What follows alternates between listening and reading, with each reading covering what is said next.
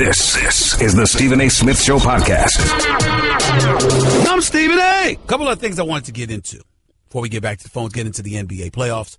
The Celtics have tied this series. I thought that the first two games, they looked like the worst number one seed in history. But they've resurrected themselves. They've got themselves on track, courtesy, to some degree anyway, of the absence of Rajon Rondo, who may end up being back before this series is over, according to Coach Fred Hoiberg. Not for Game 5, but possibly for Game 6 and 7. Still think this Celtics are going to win this series in 7 games. But there is no doubt first two games, D. Wade and Rondo were teaching the Boston Celtics how to play playoff basketball. That's not the case now. Isaiah Thomas and those boys have got things going, and the lack of depth on the part of the Chicago Bulls are showing itself, and as a result, it is what it is. The other playoff series in the Eastern Conference, the Cavaliers have clinched their seed. They're waiting for the winner of Toronto-Milwaukee. Milwaukee blew Toronto out in Game 3 by about 30, and the next thing you know, they've been manhandled over the last 2 games. Toronto has turned it around. Milwaukee looks incredibly vulnerable. The Greek Freak struggles at the free throw line and from the perimeter, even though he is the Greek Freak. He's incredibly athletic, can handle the ball. He's got special talent. The future's bright. But Milwaukee has appeared overmatched the last 2 games. I believe they will win Game 6. Probably won't win Game 7 in Toronto. Toronto may hold on, win this series, and end up going up against Cleveland. Boston, they'll win their series in 7, possibly. The Washington Wizards are a team that I wanted to get into because this Washington Wizards team is a team I believe is best suited to go up against the Cleveland Cavaliers in the Eastern Conference Finals. And I can't put into words how disgusted I am with what I saw from the Washington Wizards last night. John Wall showed up. Bradley Beal showed up. The rest of them, I don't know what the hell they were thinking. Martin Gortat was a no-show. Markieff Morris getting himself in foul trouble, that's bad enough. Scoring just 9 points, that's bad enough. But chirping about Paul Millsap being a crybaby, then getting thoroughly outplayed for 2 games is an entirely different matter altogether. When you're Markieff Morris, you got to use more intelligence than that. You got to understand that because of who you are, here's the situation.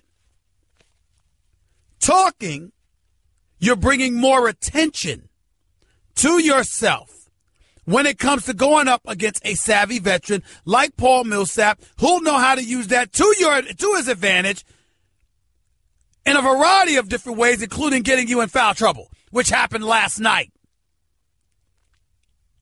Markieff Morris can play. He's got a lot of heart. He's got no punk in him whatsoever. I like Markieff Morris. He's been embarrassed over the last 2 games. Plain and simple. And he needs to step it up.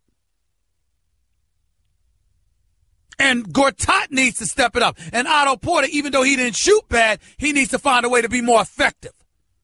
And dudes like Kelly Oubre and others need to come off the bench and be more effective. They can't leave everything to John Wall and Bradley Beal. And Bogdanovich, I like him. But I mean, the rest of these guys on Washington, I mean, they're walking around sticking out their chests, acting like they've arrived. You haven't even been to a conference finals since 1979. That's damn near 40 years. We ain't even getting started. As to you playing in an NBA finals, not winning an NBA championship, I mean, suck it up. Handle your business. The Washington Wizards are a better team than the Atlanta Hawks, period. They're better.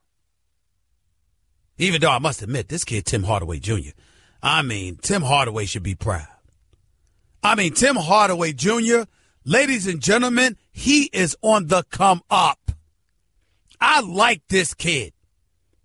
Once again, a former Knick shows up elsewhere and balls after he's out of a Knicks uniform, not while he's in one. Think about how David Lee looked for a little while after he left the Knicks. Jamal Crawford, Nate Robinson. Now we got Tim Hardaway Jr. I mean, it's like some black cat is running around the Knicks organization, just contaminating everything it touches. I don't understand it, but that's what's going on. But, I mean, this stuff has got to stop. Morris got to show up. Gortat's got to show up. Otto Porter and others got to show up. And by the way, as an aside, bringing levity to the situation, y'all think Shaquille O'Neal with his Shaq and the Fool got on JaVale McGee, who, by the way, looks pretty decent right now in the Golden State Warriors uniform. But if y'all want to really, really laugh, I'm talking about Dave Chappelle kind of laughter. Charlie Murphy, the late Charlie Murphy, True Hollywood Stories, Charlie Murphy. That kind of laughter. Watch Shaq and the Fool from a couple of years ago. If not last year, I think it was last year or the year before, with Otto Porter defending somebody on the right wing. And he's literally standing there while a dude runs all the way around to the other side of the court.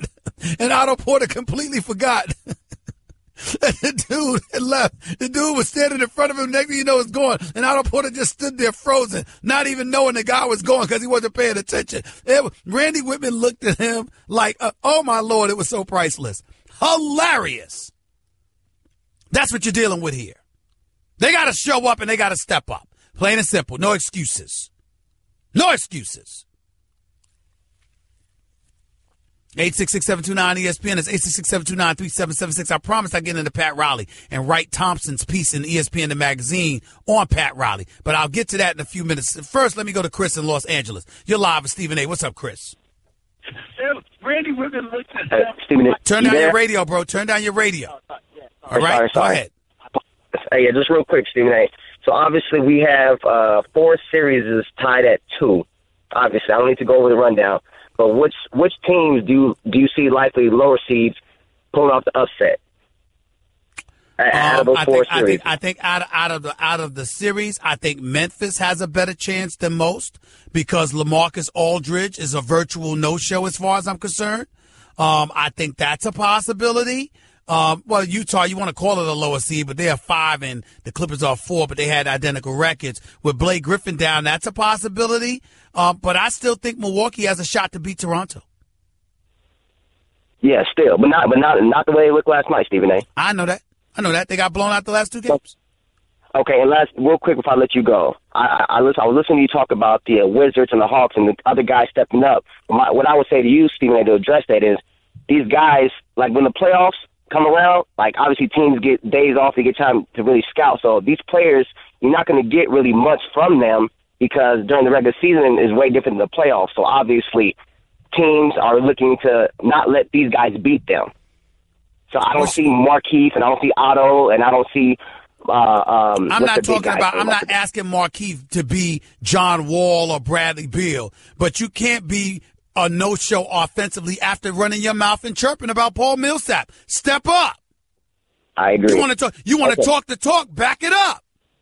I agree. Okay, we'll see, Stephen A. Thank you. Take it easy. You're listening to the Stephen A. Smith Show podcast. I wanted to transition to this article in ESPN the magazine about Pat Rile.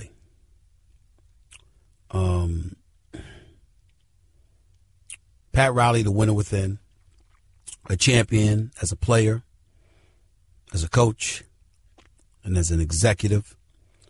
It's had some rough times from a basketball standpoint over the last several years. LeBron James leaves nearly 3 years ago, about 3 years ago. Decides he wants to take his talents back home to Cleveland. Grew up 30 minutes away in Akron, as we all know.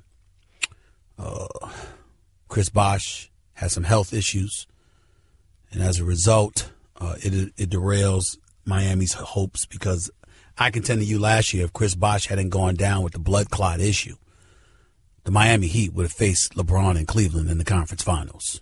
I firmly believe that. And then this past summer, D. Wade decides to leave and go to Chicago.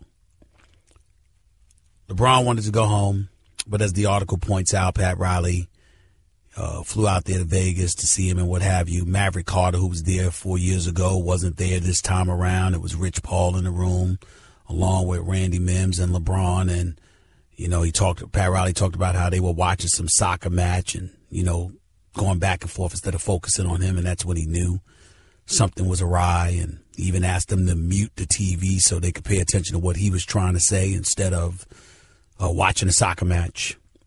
And a little while later, got a text message from Rich Paul telling him to expect a call, and LeBron got on the phone and basically said, I want to thank you for the 4 years. Pat Rile was hurt. Pat Rile took it personal. That ultimately had an effect on the relationship of Dwayne Wade, if you listen to some folks. Here's what I know. I know that to some degree all of that is true. But there's no negative side to all of this. And I need everybody to understand that. Pat Riley's old school, man. Man's 72 years old. He's old school. There's an old school way of doing things. And he's about winning. And anything, he's about winning, he's about loyalty. Right or wrong, Pat Riley's mentality, LeBron learned how to win when he arrived in South Beach. LeBron learned about family when he arrived in South Beach. Whether that's true or not, that's Pat Riley's belief. May admit it, may not. I'm telling you what I know.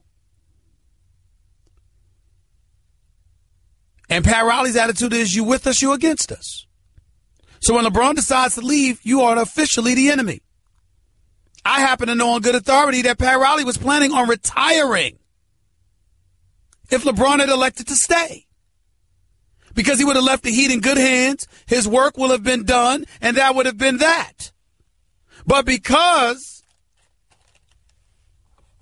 that was not the case, and LeBron decided to leave, Pat Riley said, I ain't going to any damn place. Signed a 5-year extension. Eventually. The D. Wade thing is what's most devastating. Drafted D. Wade. Was family with D. Wade. Was at D. Wade's wedding to the lovely Gabrielle Union. I know, I was there. Pat Riley loved D. Wade. But Pat Riley, the executive, had to think about winning. And saw that D. Wade's skills through age and attrition were fading to some degree. And foolishly decided to play hardball. I'm going to give him $41 million. He'll take it. He ain't going nowhere. This is Miami. Never mind that Chicago's got $47 million on the table. Never mind that Milwaukee has about the same on the table. Never mind that Denver had $53 million on the table. D. Wade's not going to leave me. He assumed. He was wrong. And he was wrong because in the process, there was an article written by Dan Lebertard, who at least D. Wade's camp believes was ultimately Pat Riley talking through Dan Lebertard. Took it personally, felt like he was being blamed for some things or not being given enough credit for some things or that he should have been more appreciative for some things. D. Wade was out the door. Pat Riley was devastated. D. Wade's attitude was, this $4 million that Hassan Whiteside was going to shove aside for Kevin Durant.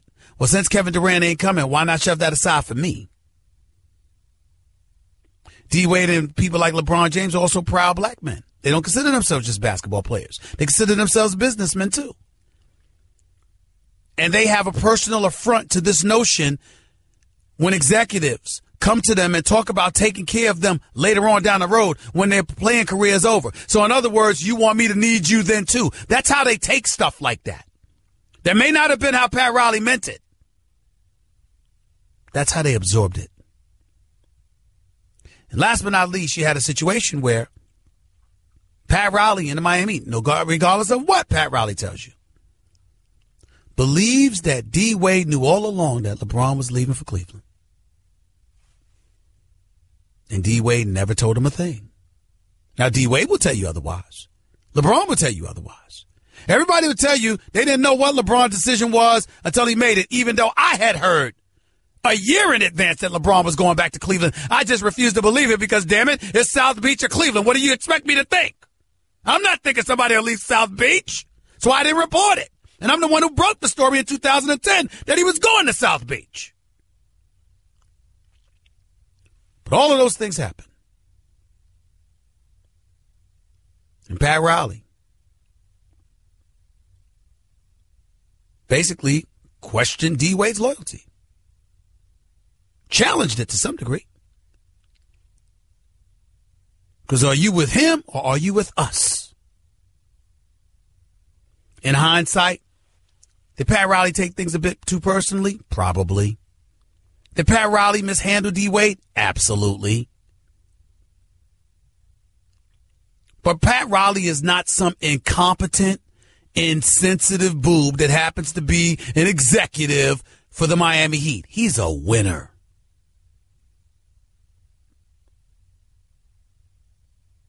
Who's loyal to his guys. In his mind, he was being loyal to D-Wade. And he thought D-Wade would be loyal to him. In hindsight, he recognizes that he could have done more to make D-Wade feel like the family member he is. To this day, I am sick seeing D-Wade in a Chicago Bulls uniform. He belongs in a Miami Heat uniform. If he were in a Miami Heat uniform, it wouldn't be the Chicago Bulls in the playoffs in the first round. It would have been the Miami Heat. But D-Wade, who wasn't just a star player and a future Hall of Famer and a three-time champion, but he was also an ultimate recruiter for the Miami Heat, did deserve better. Pat Rile did not mistreat D-Wade, however, because of lack of love, because of a focus on business or whatever. If Pat Rile is guilty of anything, it's of taking D-Wade a little bit for granted in the end. That's about all. Pat Riley's a winner. Pat Riley's a leader. And I owe him a personal debt of gratitude for how he's treated me in the past and a level of confidence that he instilled in me, believing in myself and helping to motivate me when he did not have to do that. Pat Rile is flawed at times because he's old school, and usually old school folks have difficulty transitioning to a younger generation. When he sees a Rich Paul representing LeBron James, he's not looking at Rich Paul as the adult that Rich Paul is and the businessman as an agent that he has proven himself to be. He's looking at him as one of LeBron's boys, basically a kid trying to negotiate with him. It's wrong, but it's predictable for old school guys at that age to view youngsters in that fashion. It happens in all walks of life. Doesn't make you a bad guy, doesn't make you a criminal. Doesn't make you evil or malicious in any way. It just makes you somebody that had a hard time adapting to new times due to your old school tendencies. That's all.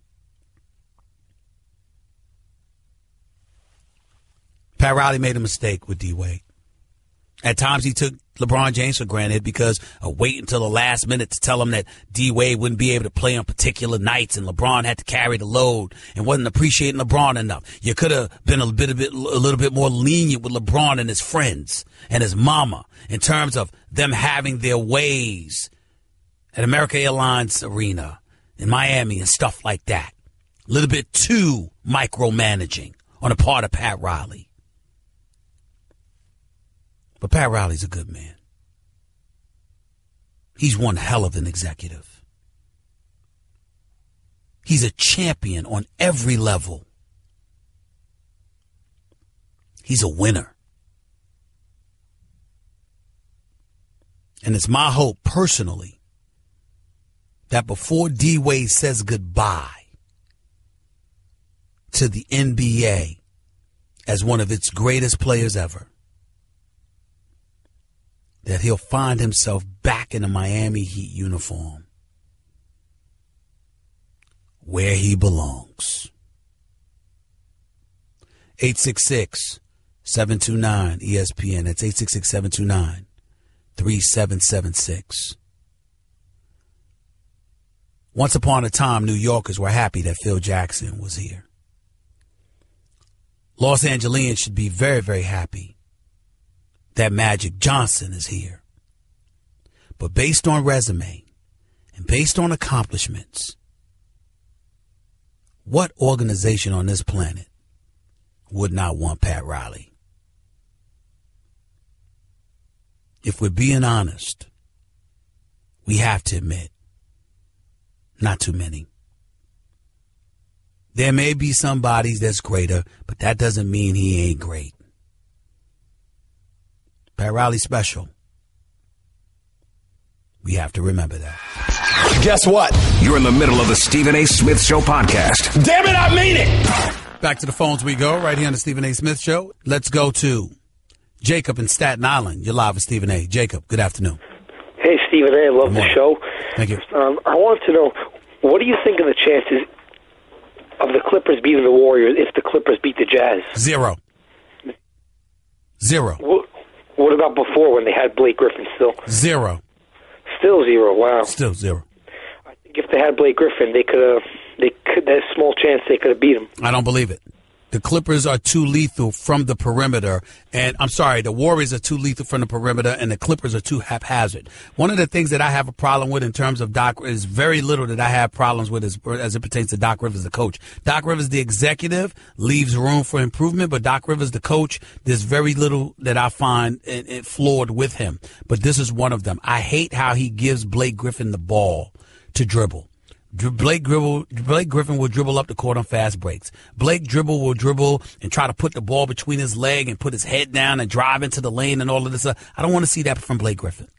Blake Griffin is athletic. Blake Griffin isn't the Skywalker that he used to be, but he can still get up. He's a legit 6'9", 6'10". He's got power moves. I just wish that he wouldn't be dribbling the ball so much. I think that's counterproductive, and that's not the kind of thing that's going to beat the Warriors. All right, but do you think the Clippers are going to beat the Jazz? I think it'll go 7 games, and Chris Paul can pull through. I think Chris Paul with DeAndre Jordan and the rest of the crew, particularly with Austin Rivers coming back, able to spell for a couple of guys, I think that's going to be helpful to them. But in the end, listen, Utah can beat them, especially with Gordon Hayward. I mean, if he doesn't have any food poisoning and he's out on the court with Joe Johnson, they could do some things. And Rudy Gobert being back, Utah certainly could beat them. I'm just a believer in Chris Paul. I really, really believe in him, and I think that he can find a way to lead. Other guys have got to step up, though. But I think that even if the Clippers do win the series, there's no way in hell they're beating Golden State. You can scratch that dream. All right, thanks for taking my call, Stephen A. Thank you. Take it easy. Let's go to Dominic in D.C. You're live with Stephen A. Dominic, what's up? So, Stephen A., how's it going? I'm all right. You're live on the air. Go ahead, buddy. Make your point. Yeah, man, I wanted to ask you, do you think that it's bad for business for Doc Rivers to have his son playing for him? I mean, not necessarily, too much favoritism, but just conflict of interest. You know what I mean? Maybe when it's time to cut him, he might not want to. I don't want to hear anything about conflict of interest. People throughout NBA history have had conflicts of interest, nepotism, and all of that other stuff. Nobody said anything else when they did it. I don't want to hear anything about Doc Rivers doing it. Okay. And do you think when do you think the Saints should focus on defense? Their defense hasn't been pretty good. They should have been focusing on defense for the last 2 to 3 years. I like the fact that they got Adrian Peterson, but they need more help on their defense. They ranked dead last against the pass and 31st overall defensively. I definitely think they should have been operating on focusing on defense. Them picking up Adrian Peterson, who had worse numbers than Mark Ingram, to me makes no sense. And I believe in Adrian Peterson. I think that he'll resurrect himself just like he did a few years ago when he got injured. But in the end, that's not where their biggest problem lies. The biggest problem with the New Orleans Saints is their defense. It's not their offense. Maybe their strategy is run the football more with Drew Brees and keep the defense off the field. That's going to help. But in the end, you're not going to stop yourself from putting up points in buckets. And if you can do it that way, then guess what? You ain't going to be worried about not doing it. You're going to continue to score, and your defense is going to be on the field anyway. So it makes no sense whatsoever. I got to run, though. I appreciate the call. Thank you. Devin in Virginia, you're live with Stephen A. Go ahead, Devin. Hey, what's going on, Stephen A? Thanks for taking the call. Go ahead, man. No problem. Hey, yeah, man. You talking about Deshaun Watson? It's just wild to me how when they do the draft boards and all that stuff, they don't factor in winners. Vince Young came out. He came out number 2. All the doubts and all that stuff. That dude won. He came out number 3. Vince Young was number 3. Go ahead.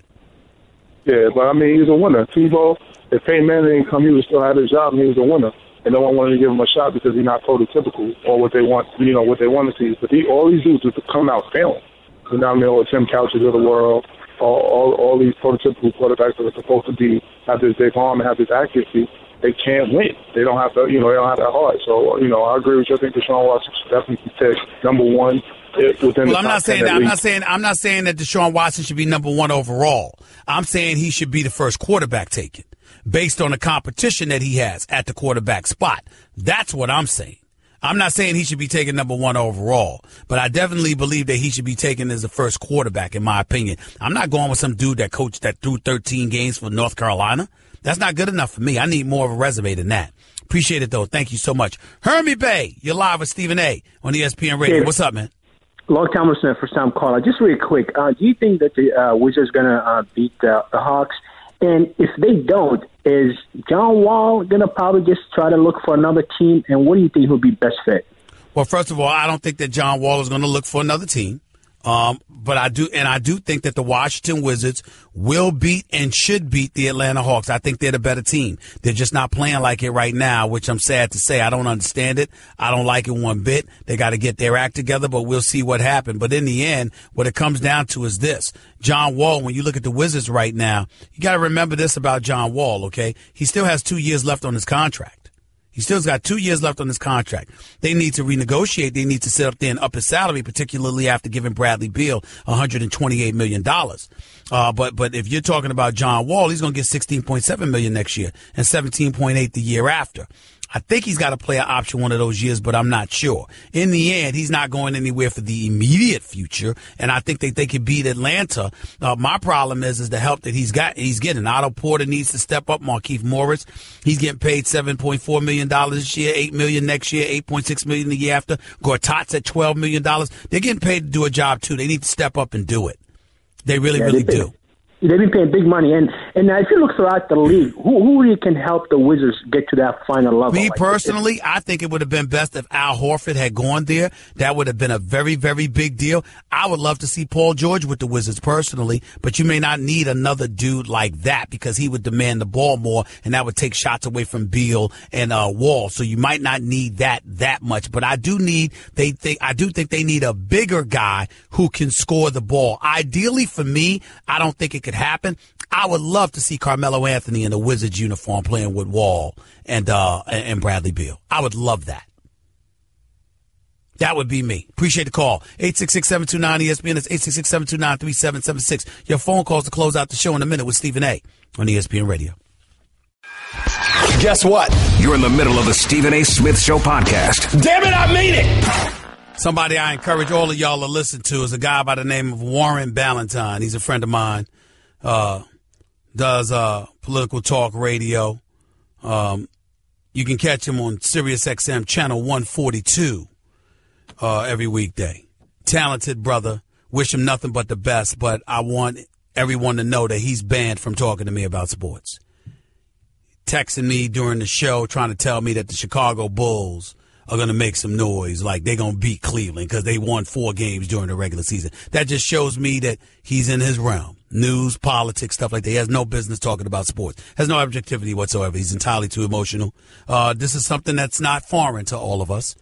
We have friends and loved ones that we communicate with every day that has no credibility whatsoever in certain realms because they're too emotional and not logical and practical. The Bulls are going to give LeBron James and the Cavs a run for their money in the playoffs once they get past Boston. See, I don't have time. I'm not entertaining stuff like that. But listen to his show on channel 142 Sirius XM because the brother's talented. Just don't ask him anything about sports. He don't know what he's talking about. Not if he thinks the Bulls are going to beat Cleveland. Just why? Talk about they're going to go 7 games. See, I can't listen to stuff like that. He's not allowed to talk about sports with me anymore. He's not allowed. Let's go back to the phones. Let's go to Chris in New Jersey. You're live with Stephen A. What's up, Chris? Stephen A., 2 quick points, and I'll be quick, I promise. Number 1, I have one on the NBA playoffs, 2 on the New York Giants. I don't know if you remember me, but I called about a month ago, and I made a comment that you saw as blasphemy. I compared Rajon Rondo. I said he has a little bit of Russell Westbrook in him, and what I meant by that, Rajon Rondo, go ahead. I did not mean he's as gifted, as physically talented as Westbrook, because I'm a former professional basketball semi-pro. I know the game. If anybody thinks that Rondo is as good as Westbrook physically, then you're out of your mind. What I meant was he's got a little bit of that dog in him. He's got that winning mentality in him. And all I'm saying is, do you see what I meant now in these first 2 games? How valuable he's been to Chicago? No, I don't see what you. I don't see what you meant. I don't see what you're saying. He's valuable is entirely different than saying he's comparable to Westbrook. I don't see the comparison. What I mean is, you see how Westbrook has that will to win. He'll take your heart out, right? Do you see a little bit of that in Rondo? How could you not? No. How could you not? No. I'm just telling you how. What you say? Why? Because in 2 games he was having a good series against the Celtics? Really? Have a nice day, man. Go play your semi-basketball. Call me back don't waste your time being on hold with such ridiculous points. No, I don't see it. I don't see a comparison between Rajon Rondo and Russell Westbrook. But Rondo's a champion. He's a winner, and I get that. But I don't see the comparisons to Russell Westbrook. No, I still don't see it. Sorry. Man in Florida, you're live with Stephen A. What's up? Hey, what's up, man? Big fan. All right, go ahead, man. Thank you. I got 2 things. How long do you think Kevin Durant will be with the Warriors? And if I don't know how long I don't know how long he'll be, but he's staying after this year. Yeah. I've been told he's already agreed he's staying after this year. He's staying after this year. Yes, I said it 3 times now. Good. Go ahead. Oh, good. You don't have another question. I got to get to another call. Thank you for calling. See, y'all got to call up on this show and be ready. I got hundreds, if not thousands of people at a time calling up to the show. You call up here, get your points. By the way, I appreciate the love. I thank you so much for the love and affection y'all have for me. I can't have this show without y'all, and I appreciate that. But I don't need all the pleasantries. I don't even need you to tell me how much you love my show. I really don't. I need you to be online, get to your point. Quicker you get to your point, the more time you're going to have to say what you need to say, and I can move on after giving you your opportunity to speak. Get to the point. Sean in Long Island, you're live. What's up? Yeah, Stephen A., there's a lot of exciting fights going on in boxing right now. With you and Max Kellerman being on the same show, you would think it'd get more coverage. Why doesn't it? Because it's not what resonates in the news. When Canelo Alvarez is about to fight Julio Cesar Chavez, we're going to talk about that. We're going to talk about Floyd and McGregor. We're going to talk about Triple G and when he fought, with Lemieux and when he knocked that kid out. We're going to talk about those things. But you're not going to talk about every single match. And by the way, in the United States of America, who the hell does? I mean, forget the shows. Who's talking about boxing to that degree? If it ain't an elite marquee fight, who's talking about it? Daniel Jacobs, when he fought Triple G, we talked about that. But you don't see, but the marquee dudes, you just don't see that. Were we supposed to talk about Charlo knocking out Hartley? Really? Hartley deserves that kind of shine? No, he does not. Charlo might, eventually. We talked about Keith Thurman. We're going to talk about Errol Spence versus Kell Brook. We're going to keep our eyes on Crawford and what he's doing next. But like anything else in life, hell, if you ain't marquee, folks in television ain't going to talk about it. It's a very simple answer. Your point. So speaking of Kell Brook and Errol Spence, what do you think about that fight? I'm an Errol Spence fan. Kell Brook is no joke. Triple G is big time, but he fought the smaller guy. That's no indication of Kell Brook. If anything, it's an indication in a positive direction because even though Kell Brook wouldn't quit, he wanted to quit when he got his eye socket popped. The fact of the matter is he's very, very tough. Kell Brook can fight, and he's tough. It's not going to be easy for Errol Spence Jr. He is not Triple G. The flip side is Errol Spence Jr. is a bad, bad brother. And by that, I mean good. I like him. I'm a fan of his, and I hope he beats Kell Brook, even though it's not going to be easy. But I'm a Spence fan, and I want him to win. Appreciate the call. Chris and Cali, you're live with Stephen A. Real quick, Chris, go. Yo, Stephen A., thank you. Tell me on why the Lakers should blow up for Paul George, please. I don't think they should blow up. I don't think it requires them blowing up. You can send away a couple of players to get Paul George. He's 26 years old. He's a star. He averages 26 a game, 46% shooting, nearly 40% from three-point range. He's been in conference finals before. Is he LeBron? No. Is he even James Harden? No. But the brother is big time. He can play, and you're the Lakers. You desperately need some kind of commodity to attract potential free agents to want to come to Los Angeles. That is not who they are. That is not who they've been. And as far as I'm concerned, they need to get a star in the purple and gold again. I have no problem with Paul George being in a Lakers uniform. I got to get on out of here, but I will holler at y'all 22 hours from now. Until then, peace and love, everybody. Talk to you soon. That's just a sample of what you'll hear on the Stephen A. Smith Show. Weekdays at 1 p.m. Eastern on Sirius XM Channel 80 and the ESPN app.